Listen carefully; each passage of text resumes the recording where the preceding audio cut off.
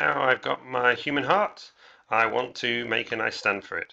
So I'm just going to move my human heart out of the way for a second, and then, well, a stand could be any shape and size, however you want. You just got to make a nice flat base for it, otherwise my human heart's going to wobble over. If you look at the model I've been using as a reference model, it's got a nice flat circular base with a rod going straight in the middle.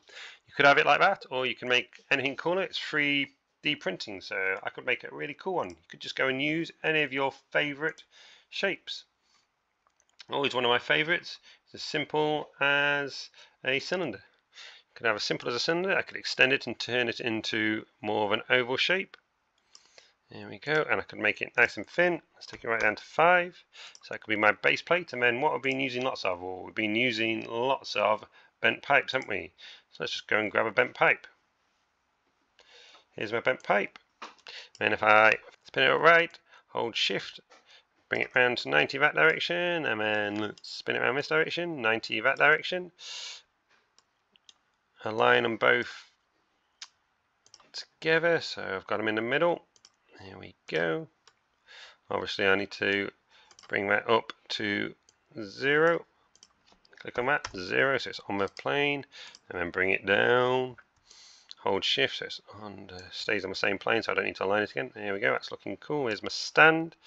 Now I've got my lead-in length, it's 20. Let's bring that up a bit. Let's make that 40. How would that do? Would that bring it up too high?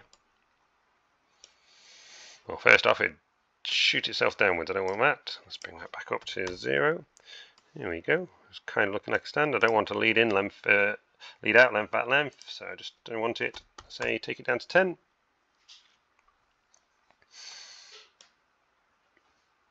Here we go. It's looking pretty cool. Don't want it to be that thick though, do I? I want it to be quite dainty. So let's take the outer pipe width down to 10. It'll be nice and strong, printed in 3D plastic. There we go. That's looking pretty cool for a stand. It's misaligned itself, so just select them both again, align them again. Keep everything nice and in a line, and then let's get the wall thickness. Let's bring that right up. So it's a nice solid. I don't want a pipe there. There you go. It's a nice solid stand. Group them together. And then what colour would I like my grouping to be? Let's have a nice white stand. There we go. Nice white stand. Stand out against a red of a heart. Pick up my heart and put it on.